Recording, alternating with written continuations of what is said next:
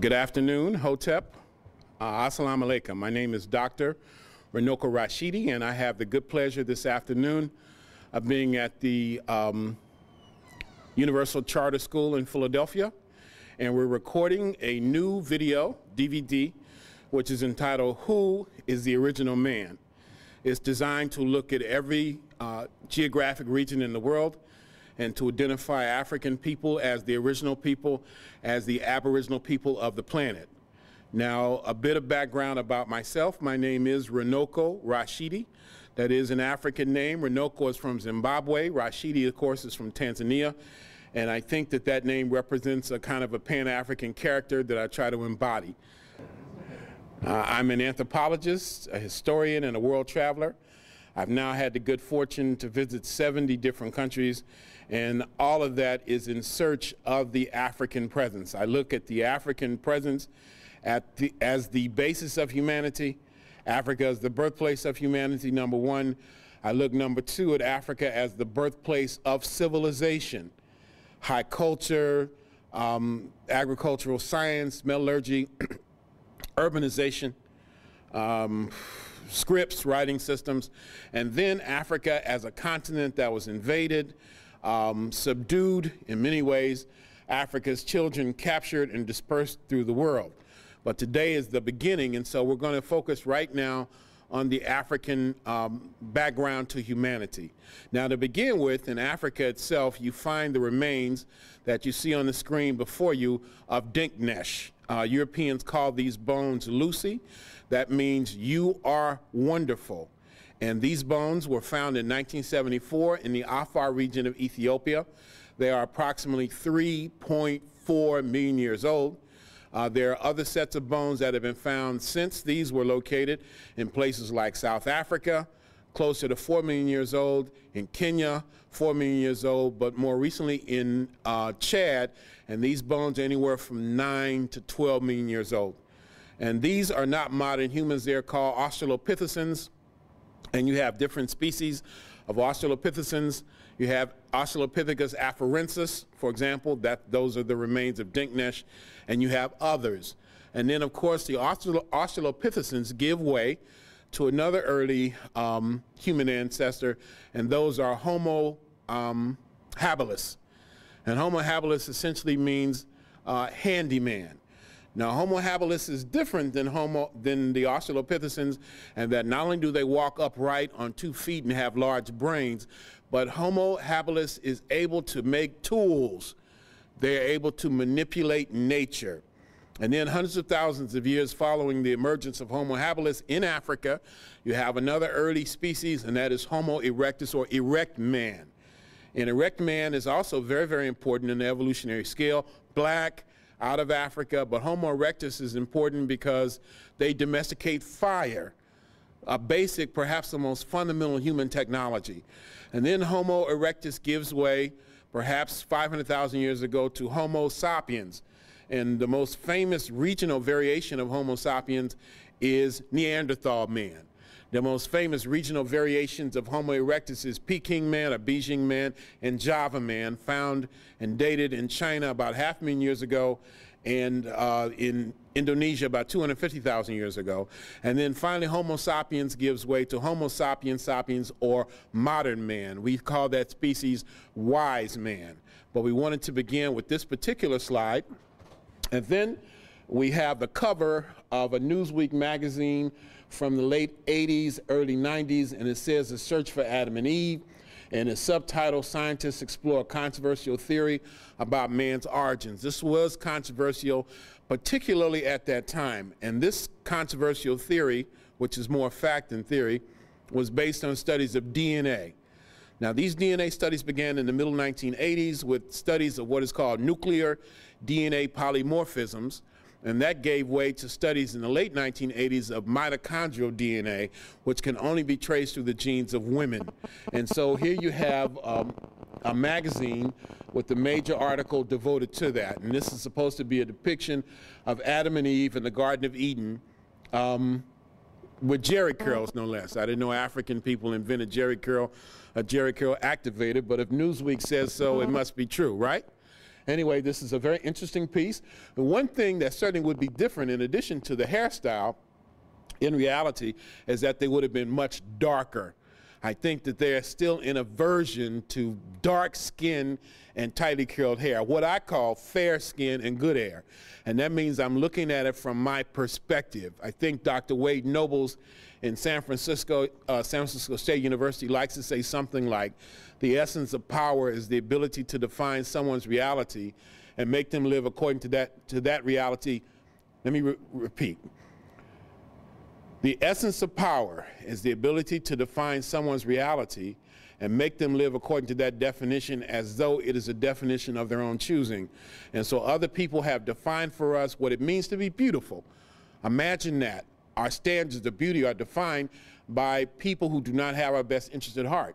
Even things like what it means to be happy, what it means to be successful, all of these things are definitions that are imposed upon us from outside. And I think that this picture is a personification of that. And then you can see the snake curled around the tree. And then the next image we have takes us to the Nile Valley. Now this presentation, once again, is called Who is the Original Man? But there, as a prelude to it, I also want to introduce the concept of blackness of ancient Egypt or the Nile Valley, because African people, before we get to the other parts of the world, peopled the African continent as well. And here you can find a photograph of the Great Pyramid of Khafre. Khafre is the son of Khufu, and the Pyramid of Khufu, also called the Great Pyramid, is the largest pyramid in antiquity. There are about 118 pyramids in Egypt alone. Now we'll save most of this for a special presentation just on the Nile Valley itself. I want to do something special just on the royal dynasties of ancient Egypt, but I thought that we could kind of begin the major portion of our presentation with a look at these images right here. This one, again, is the Great Pyramid of Heru or Pharaoh Khafre in Dynasty 4, about 2575 BC. Almost 4,600 years ago.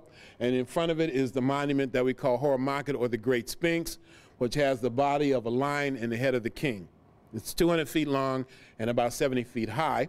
And this is also included in a presentation that was done by the great filmmaker Bob Lott in Philadelphia, and it's called Runoko Live in Egypt. So this is just a brief synopsis of that.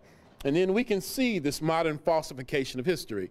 This is the Luxor Hotel in Las Vegas, and it really is a travesty. It doesn't even look right to me, but anyway, we move from this to this. Something's not right. But this is, I think, what most people imagine ancient Egypt looked like, or this would be a representation of ancient Egypt. Now let's move on and just see these images from ancient Egypt. Now we know the ancient Egyptians were black people. They were African people. In fact, the name of the country is Kemet, which means the black city or the black community. But blackness also has a symbolic significance too. And in ancient Egypt, it would appear, based on the studies of art historians, that the color black represented divinity. That in fact, the color black represented the color of God in ancient Africa. So let's look at a few of these. This, for example, is the great monarch Nepheped-Ra-Mentuhotep II of Dynasty 11. This takes us to about 1995 BC, or before the Christian era, almost 4,000 years ago. And then this beautiful image of one of our favorite personalities from antiquity. Antiquity just meaning ancient times. This is the great Amos Nefertari, wife and queen of Amos I. She is the co-founder of the 18th dynasty, which has been called the greatest royal family to ever mount a throne. And you can see here in this image, which is in the Egyptian Museum in Berlin, this image of Nepheped-Ra-Mentuhotep II is actually in the Egyptian Museum in Cairo. This one takes us to Berlin. Now, one of the big topics that we have in our community today is the subject of reparations, and it should be much bigger. Now, reparations means different things to different people, but to Runoko, the historian, it also means, and race man, it also means the restoration of our cultural heritage. That means we need to take an inventory of where our stuff is in order to get it back. This image is in Africa. It's in Luxor, Egypt. Luxor is my favorite part of Egypt. Luxor is important because this is where 80% of all the monuments in ancient Egypt are located. And this is an image of God Amen, Amun, Aman, which means the invisible one, the unseen one, the hidden one. This is in my favorite museum in Africa, the Luxor Museum. And of course, this is the beautiful Queen Ty. This is the only image that I'm going to show in this sequence that is one of the few images that is not symbolic. This is natural, this is real. This one is in that same museum in Berlin, the Egyptian Museum in Berlin. This is Queen Ty, or T-A. Some people pronounce it Queen T, T-I-Y-E. She is the mother of Akhenaten and King Tut in her beautiful natural blackness. This is an image of her most famous son, but the least important of her offspring in all likelihood. This is Tutankhamun, or King Tut, and this is a black statue made of ebony, conveniently left out. You have to go to Egypt pretty much to see them. And then, of course, this image of an African queen from Dynasty 2021. Her name is Cairo Mama, and this image is in the Louvre, the National Museum in France. And you have two images here as we wind down our brief segment on Egypt. This is a sister whose name escapes me. This is another African queen from Egypt in Dynasty 2021. And you can see the remains of an African woman, not a mummy, but an African woman who has been mummified, the mummy unwrapped and photographed. Particularly the hair, I think, draws our interest here. And you can compare this image from antiquity, 3,000 years ago, to this image of today. A black woman from the south of Egypt, more likely in the part of Egypt that we call Nubia. Nubia is a geographic location in southern Egypt and northern Sudan.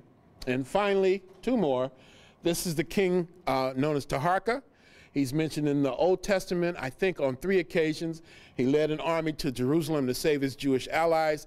He is king of Kemet and Cush, the dominant region to the south of Kemet, or ancient Egypt.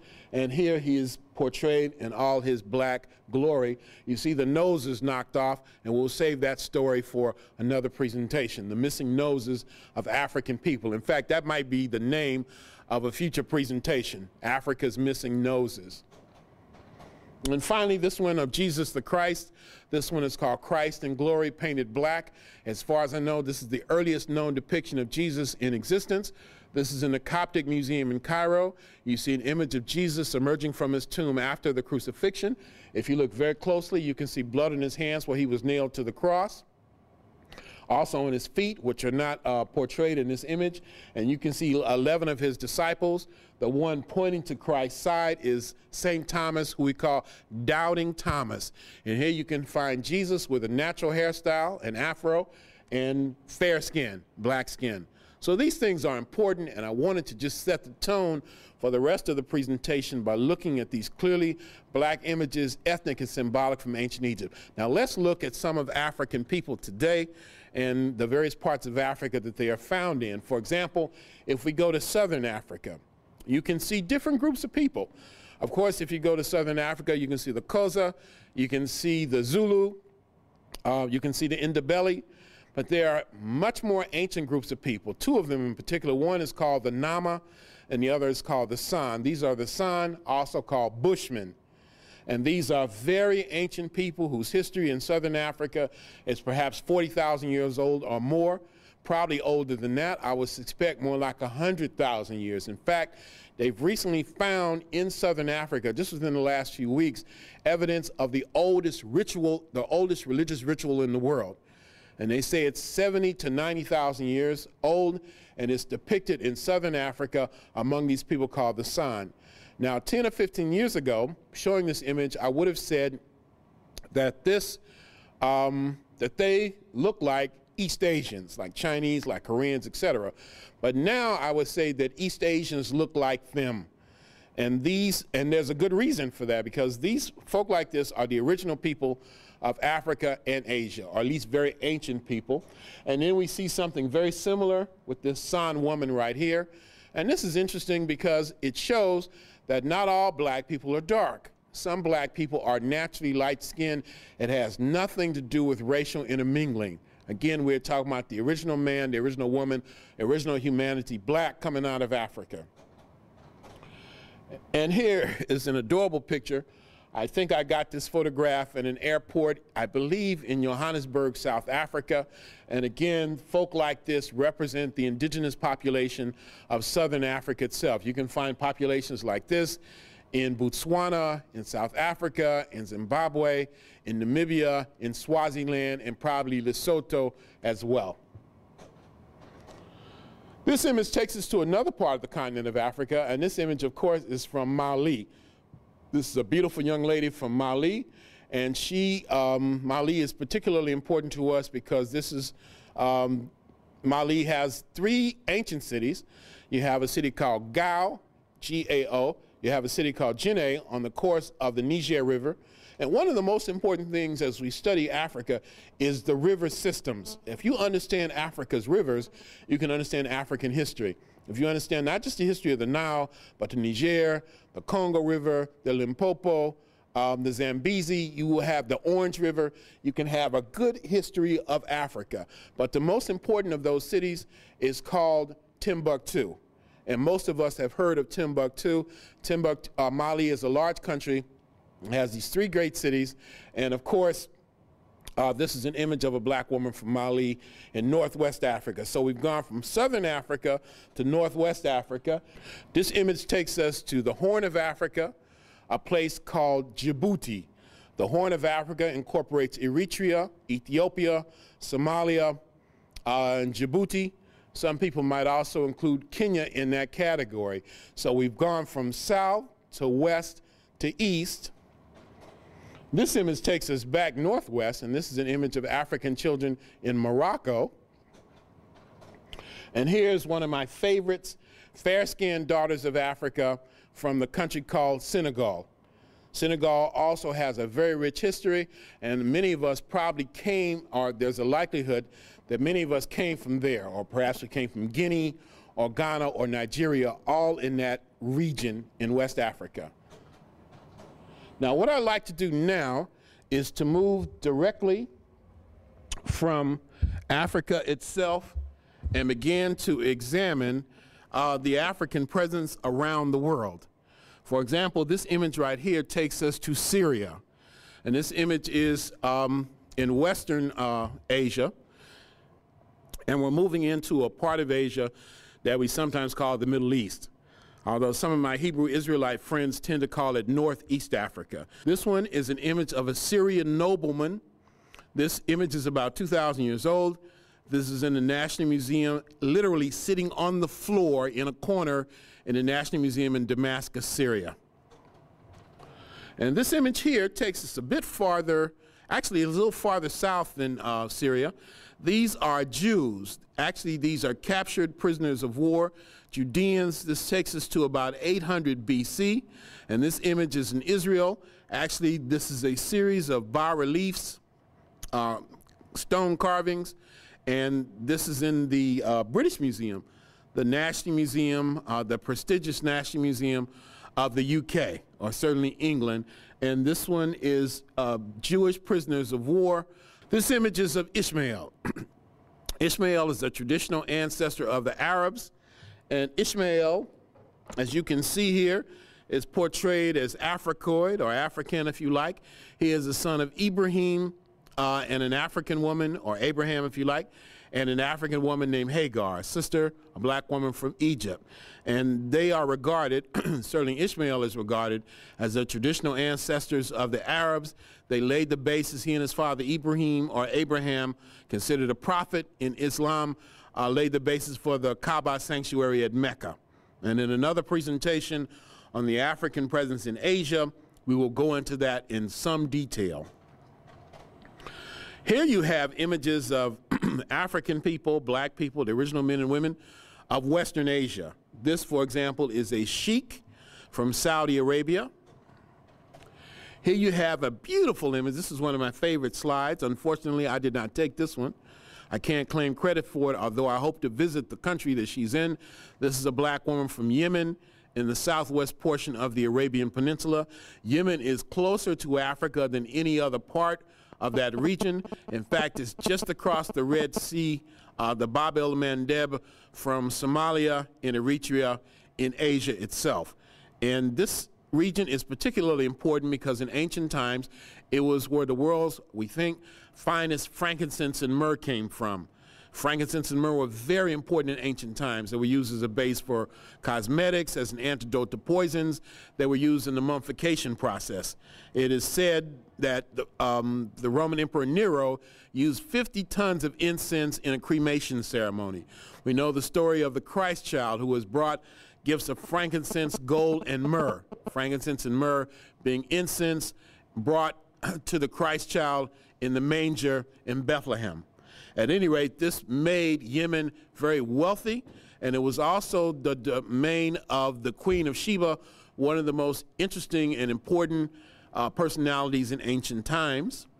And then we move here to Oman, and this is a new, relatively new slide for me, a new image for me. Oman is at the base of the Persian Gulf. I think that it's bounded by the Indian Ocean on the south and then the Persian Gulf on the east. And this is a largely desert country. The capital is called Muscat, and this is a black man in Oman. I became interested in Oman about 25 years ago when I found out that African people were still being bought and sold as chattel slaves. This image takes us to Kuwait, and this is the former Crown Prince of Kuwait. For a while, he was the emir, only for about 2 weeks of Kuwait. He is a black man. He's a member of the Al Saba family in Kuwait. I don't know if he sees himself as black or African or Arab. Certainly, he probably personifies all of those things, as well as being a Muslim by religion and way of life. This image, of course, takes us to Palestine, the Palestinian territories. This is a sister, a black woman from Palestine. She is also a former law student at Howard University. And since we're dealing with the Palestinian territories, we might as well have at least one image of a black woman in Israel itself. Now, you have different black populations, different African populations in Israel. Some of them are quite recent. They come there as a result of the airlift from Ethiopia, taking the Beta Israel, also known as Falasha, out of Ethiopia into Israel. But you have other black populations that are probably the original people there. We know that the first culture of Palestine, Israel, is called the Shukbah culture, S-H-U-K-B-A-H. This culture is at least 10,000 years old. We've examined the skeletal remains. They are clearly Africoid. So you have a very, very ancient African presence too. And certainly in this region, you have populations like the Canaanites, you have the Phoenicians that have a black base. And then we go a little further east and we look at the African presence in Iraq. Africans have been in Iraq for a very long time. You have an African civilization in Iraq called the Sumerian civilization, and then you also have Africans, again, who are captured in Africa, enslaved, and brought to that part of the world. They are particularly prominent in the southern part of Iraq, near the city of Basra. And even now, I would say that the black or African population in Iraq is about 10 to 15% of the total population. Now, I call these black men and women, these Africans, the invisible people, because we seldom see them in the news, we seldom see them on TV, we seldom see them in the print media, but we have the evidence of anthropology and archaeology. You have eyewitness accounts, which means you have historical accounts. So we mesh these things together, these various scientific disciplines, in order to reconstruct the history of African people, because the reconstruction of the history of African people is essentially the reconstruction of the missing pages in world history. We are trying to look at the role of people of color in general in history. We're specifically looking at the role of African people, who I think are the most maligned, the most neglected people in human history. But we're also looking at the role of women. So that it's not just his story. Women have also, in many ways, been written out of the history books. And we are trying to reconstruct a history that is not, as Napoleon Bonaparte, the racist emperor in France 200 years ago, was wont to call it, a fable agreed upon. Now, this image takes us to South Asia. We're moving rapidly. We move from Africa itself into the Middle East, Northeast Africa, Southwest Asia, depending on the nomenclature that you choose to use. I designate the area Southwest Asia for the most part. And now we're in South Asia proper. South Asia incorporates Pakistan, India, Bangladesh, Sri Lanka, and if you wanted to incorporate it, you could say Myanmar or Burma. And this is an Aboriginal woman from East India. She is from a group called the Banda, a very small group. In 1999, actually 98 as well, but 99 in particular, I went to East India, a state called Orissa, and I tried to visit these people, but they are in a very isolated, desolate area.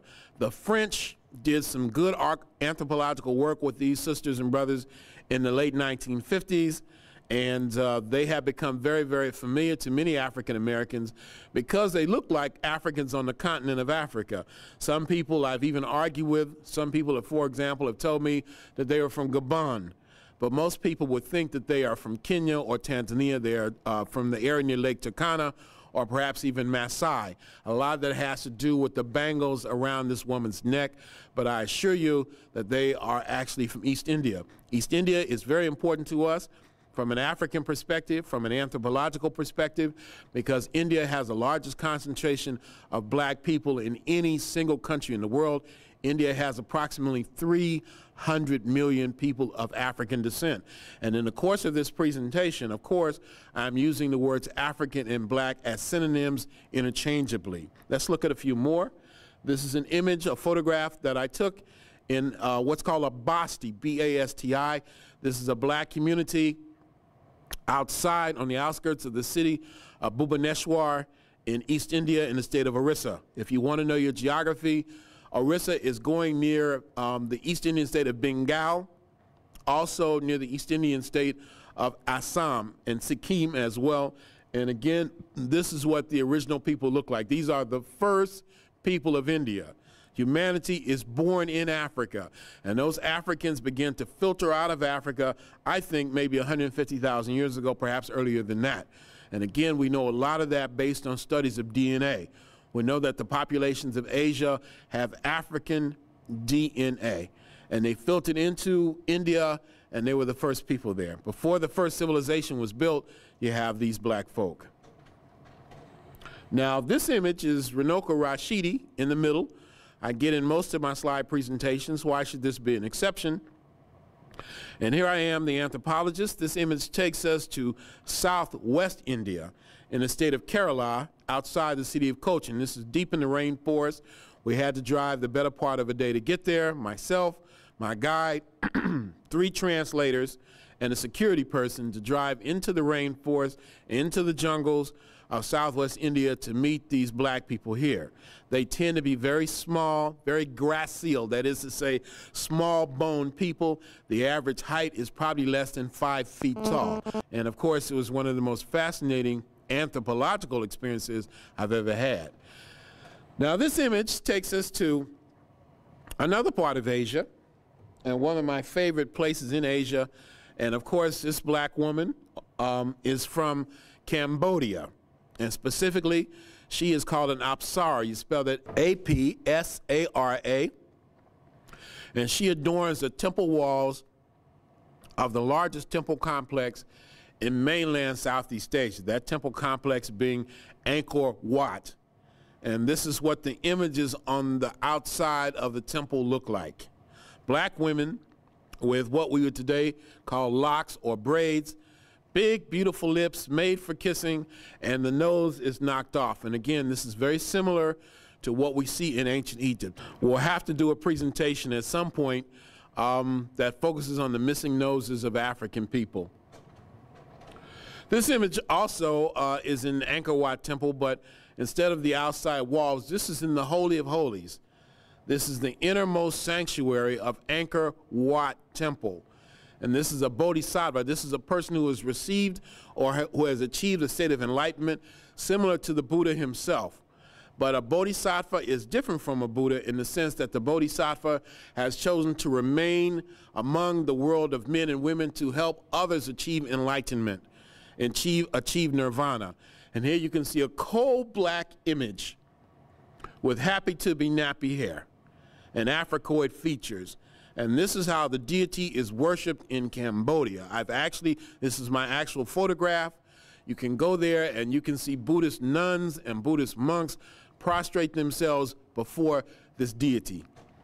This is one of my favorite images from Southeast Asia, if not the world itself.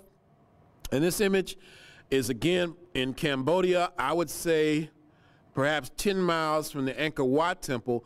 This is the entrance to an ancient city in Cambodia built by a group of people called the Khmers, who adored their beautiful black skin, burnished bronze skin they call it. The city is called Angkor Thom, not Uncle Tom, but Angkor Thom. And I took this photograph myself. I liked it so much that we used this to adorn the cover of my most recent book, which is called 100,000 Year History of the African Presence in Asia. This is my first French language book. Now, and again, this is another really important image for me, Runoko Rashidi personally. This is an image of the Buddha from Vietnam, and this one is in a special museum in France called the Musée Guimet. This museum is devoted to nothing but Asian artifacts. And this is an image of the Buddha, I think from the 8th century AD. And I like this image so much that when I go to France and when I go to this museum, I actually come and speak to this image. When I see these images in the museums, it's as though I'm greeting old friends and family members of mine. Indeed, I think I'm an old soul too. But it gives me just tremendous pleasure and a sense of serenity to be in the presence of these images. Now, with these images, this next sequence, we look briefly at the original men and women of Southeast Asia. For example, this is an image of a black man from Vietnam. I've been in Vietnam twice. On my last trip to Vietnam, I took a group. I kept asking the guides, what about the black people of Vietnam? And the guides, I had 4 of them, kept saying, there are no black people in Vietnam. I said, okay, what about the Africans in the history of Vietnam? They said there'd never been any Africans there. In the museum, in Ho Chi Minh City, formerly known as Saigon in Vietnam, we saw this particular image hanging on a wall. I took a photograph, which I was not supposed to take, but of course that didn't stop us. And I told the guy we were with in that part of Vietnam, which is the southern part of Vietnam, I said, these are the people that we're talking about. And he said, oh, that person is not black. That person was just in the sun too long. Or I would say something like that, and they would say, it's just a bad photograph. There's a shadow over the photo. The Viet people are as racist in their worldview as anybody else. They are in what we might call in modern day America in denial about their own ethnic heritage. The black people in Vietnam, also known as Cham, were the ones who were there when the Viet came down from China 1,000 years ago. This image is a fairly new image, and this is provided to me by one of my students, a sister named Miss Hamara Holt, lives in New York City, in Harlem to be exact. This is an image of a black woman and her 2 children in Malaysia, and specifically northern Malaysia. I hope to visit Malaysia in 2007, and this is just across the border. These are images of a black woman and her child in southern Thailand. So these are the original people in that part of the world. And then this one, of course, takes us to the Philippines.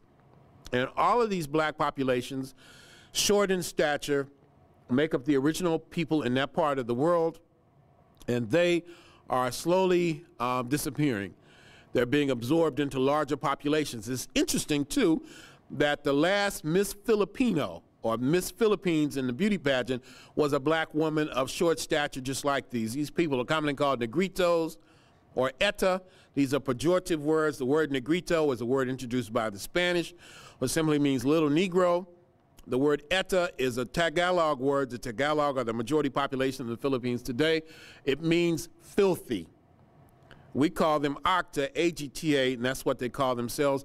And the word basically means simply the people, as if they were the original people. They are very clear about who they are and what their history is in the Philippines. They don't see themselves as African.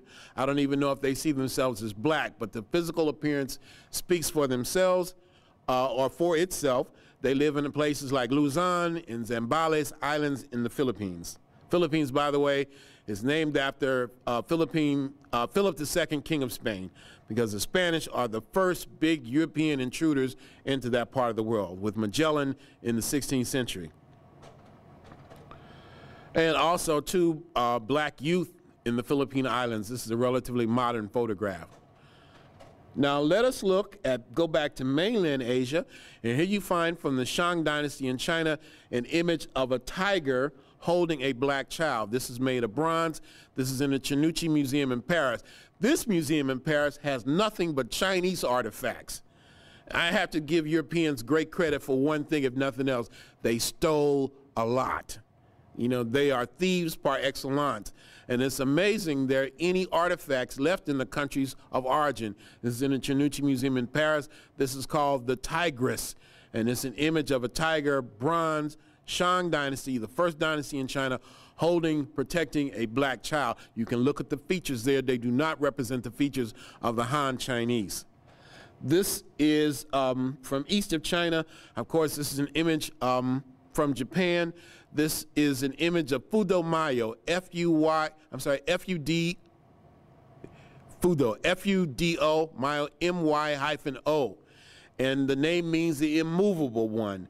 And Fudo Mayo is one of the 5 wisdom kings in Japanese mythology. He is patron deity of the samurai, the aristocracy of Japan. There are 2 proverbs that have been used to suggest an African presence in Japan, a black presence in Japan, used by no less than the great Dr. Cheikh Anta Diop. One of those proverbs is, to make a good samurai, you must have a bit of black blood. Another rendition of the proverb by a Swiss author, a book published called Race and History, 1926, and the proverb reads, to make a good samurai, half the blood in one's veins must be black. And we have some knowledge introduced by a European author named Alexander Francis Chamberlain, I think in 1911 or 1914, in a publication called the Journal of Race Development, that shows or argues that the first shogun, a military general, military ruler of Japan, was a black man, Sakanoye Tomomiraro. This is also from Japan. This is an image of the Buddha. Of course, the story is the Buddha got his tightly curled hair like that. In fact, some people would even tell you that that's not the Buddha's hair. Those naps, those kinks, those knots on his head that seem so obvious to many of us. I was told at a museum in Los Angeles that the reason the Buddha has hair like that is because it was very hot one day. He was sitting under the Bodhi tree, and to protect him from the sun, these snails crawled up on top of his head. Now, I'm the sort of person that doesn't take anything lightly. I went to India. I went to Bodh Gaya. I found the Bodhi tree. I sat under the Bodhi tree for the better part of the day. None of those snails crawled up on top of my head. Perhaps I'm not as pious as the Buddha, but I wanted to test that theory. And even if there were snails on top of his head, I don't know how that would account for the black skin. Maybe he got sunburnt being under the sun, but he also got a big nose. He got wide cheekbones, or what I think Dr. Robinson calls, I think he refers to majestic lips and nose or something like that. The great Dr. Edward Robinson that I've had the privilege to be with this afternoon in Philadelphia. Now this takes us to Europe. We're winding down now. We only have 2 regions to look at, one being Europe, and I tend to lump Europe and Asia together because Europe is not a continent, contrary to what we were taught. Europe and Asia go hand in hand. We should refer to it as Eurasia, and the Europe part is a smaller portion. And of course, this is an image from ancient Rome of the second of 3 African popes. I believe that this is Saint Miltiades. The first pope is Saint Victor. The second pope is Miltiades, and the third is Saint Gelasius. All of them were distinguished in one way or another. If we look at the history of the original man in Europe, we have African people moving out of Africa. They are transformed by the ice ages. They either perish or they are forced to acclimate, and so you have a person who loses their melanin content. Their skin grows much lighter because the sun literally goes out. The hair on their body grows longer and kind of cover them like a mat because of the intense cold. You have the nose growing longer and thinner so that they're not breathing in that cold Arctic air that would freeze their lungs. So the original man in Europe either perished or went back to Africa or a warmer climatic area, or adapted, mutated, if you will, and became the white man of today. There's only one race, and that's the human race, which is born in Africa, black skin, happy to be nappy hair. She, he is the mother of us all. I say he, she, because we tend to, in the Western world, identify man as the originator. But in reality, we know that the female is the only one who we can trace that mitochondrial DNA from. This image, again, we're just looking at Egypt very briefly because what we know about the original man in Europe is through skeletal remains. But I wanted to show at least 3 or 4 images to show that not only was the black man, the black woman, the original man and woman of Europe, but that they came back again and again and again. When we talk about the Dark Ages in Europe, we're hitting closer to home than most of us are prepared to acknowledge, because the Dark Ages reflects a time when the African star over Europe was in its ascendancy, and Africans had not been reduced to servants and slaves. This is Saint Maurice, or Maurice. This is an image of an African saint from Egypt, from the Thebaid area. He is a member of the Roman army. There's an uprising in Switzerland around 300 AD. The Roman emperor, I think Maximus or Maximian, sends an army to suppress this revolt. Saint Maurice is the head of that army. It's called the Theban Legion. This is a historical fact. When Maurice ended up in Switzerland, he realized that the people he was supposed to suppress were themselves Christians. And he, being a Christian, decided, I cannot harm my fellow Christians. And so he was beheaded.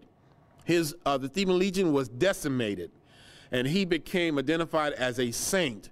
And important people in history, like Charlemagne, for example, revered this African saint. This is an image of Saint Maurice placed in front of a church in Magdeburg in eastern Germany in 1240 AD.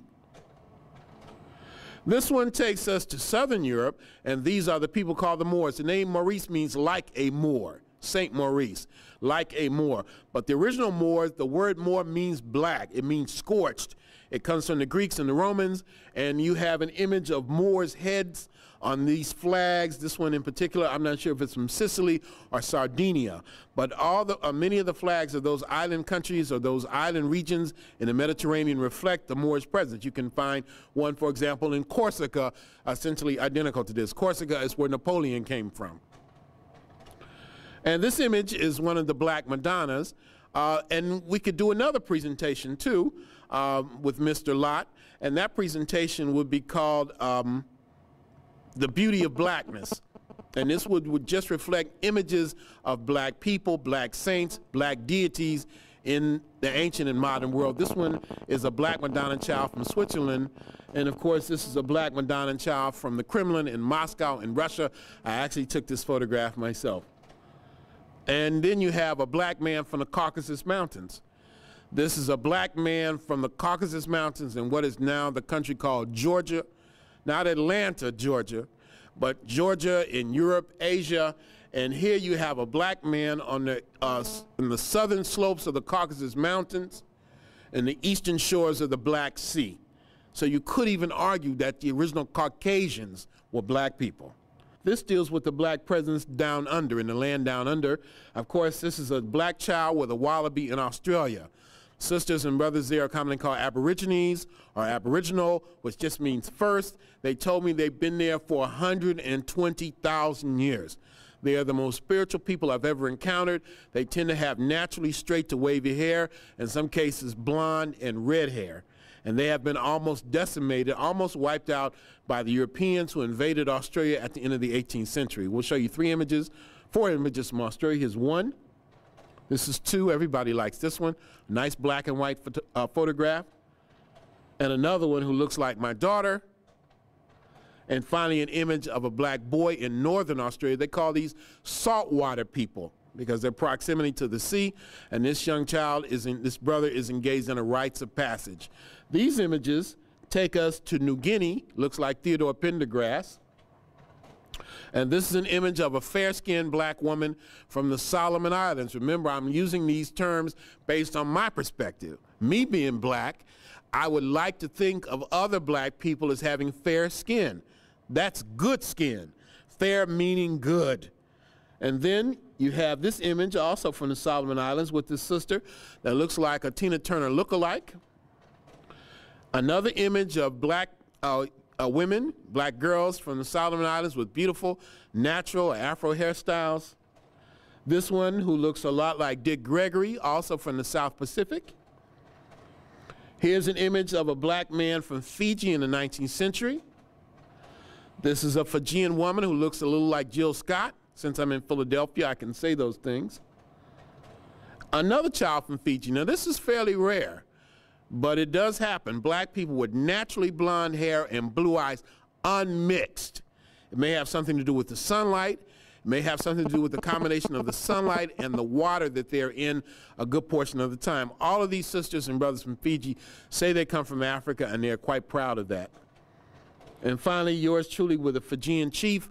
I told him I came from Africa. He said, I want you to come to my village, live here, and learn and teach history. It was a great honor, but of course I had to decline. I did eventually come back. This one takes us to Polynesia. In the Pacific Islands, you have Melanesia, you have Polynesia, you have Micronesia. Melanesia being the black islands, Polynesia being the many islands, and Micronesia being the small islands. And this is an image of a black woman and her child from New Zealand. She is from a group called the Maori. Here is the royal family of Hawaii. I think this is 1859. And this is King Kamehameha I, the most distinguished of all the Hawaiian monarchs. He is a person that united the Hawaiian Islands in the early part of the 19th century. He is a very large man, about 7 foot tall, about 350 pounds. Finally, last chapter takes us to the Americas. This is an Olmec head, O-L-M-E-C. This is not what the people call themselves, but this is what they have been designated as by archaeologists. And the Olmec are important to us. They're like the Shang dynasty in China because they represent the original civilization in the Western Hemisphere. More and more people are beginning to say that the Mayans coexisted with the Olmec. But anyway, what we know about the Olmec in Mexico, in the Gulf, San Lorenzo, Tres Zapotes, La Venta are the 3 most important archaeological sites. What we know most about them, or the most outstanding characteristic, are these large basalt heads. These large heads made of basalt stone, one of which weighs 80,000 pounds. I believe there are 18 of these heads that have been excavated, and they all look like Africans. One of them was called Joe Louis. Another one was nicknamed the Ethiopian. And of course, we are told that the reason they look like that by racist archaeologists is not because they were black, but because there was a big earthquake and the heads flipped around and rolled around in the mud for a very long time and looked like black people. That's the source for another presentation. You also have, in addition to the massive stone heads, the terracottas. This is a terracotta that some people say looks like Lawrence Fishburne, Samuel L. Jackson, Runoko Rashidi, Bob Lott. Depending on what time of day it is and how you're feeling, you can pick one and they'll all look the same. I say it looks like Shaquille O'Neal. You be the judge. And then you have other terracottas like this one. Actually, I don't think this is a terracotta. I think this is a small figurine. But the most interesting part for me is the shape of the head, and we can compare that head with this one from the Congo. That is the baby, the child. And you can see certain things that represent a cultural affinity or cultural similarity. And again, we're talking about the original people, and we know the original people of the Western Hemisphere were African people or African descendant people, just like they were everywhere else. You have this image from pre-Columbian America in Mexico of the black child, kinky hair, brown skin, and I used my nephew, Donald Strong, in Los Angeles to compare. Finally, you have this image from Belize. This is a bowl, it's classic Mayan, it's 500 AD. It's from the classic Maya period, it's 1,000 years before Columbus. It's in the National Museum in Belize, and you can see there images of African soldiers in either leopard skin or jaguar skin going into battle with full suits of armor. This one is from Peru, and this represents a culture in Peru called the Moche or Mochica before the Inca. This is a black saint in Peru. This is Saint Martin de Porres, who may have been born in Panama, but we find the greatest veneration of him in Peru, and he is the patron saint of the poor and downtrodden, which would make him particularly popular among African people in Peru, in Bolivia, in Ecuador, and other parts of South America. Most of the time, I think when we think of South America and African people, we think only of Brazil. But in every country, you can find an African presence with the possible exception of Chile, and I'm sure if we dug far enough, we can find Africans there. We know that African people in the slums of Buenos Aires invented the dance called the tango. And finally, 2 more. You have this one of an African youth in Mexico eating a mango. Africans were brought into Spain as enslaved people. Of course, they were the original people. The last image for today, and who is the original man, who is the original woman, who is the original humanity, comes to us from Honduras. And the black people of Honduras represent different groups. You have one group called Creoles, but you have another group that represent a population that can trace its lineage to that part of Central America hundreds and hundreds and hundreds of years ago. They're called Gariganu, Garifuna. They have their own cuisine, their own religion, they have their own history.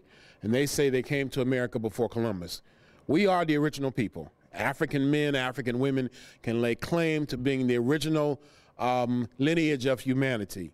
That humanity is birthed in Africa, and if not for the migrations of these African people, sisters and brothers, the rest of the world would have remained devoid of human life and would in fact have been a human desert, and Africa would be the only populated continent in the world.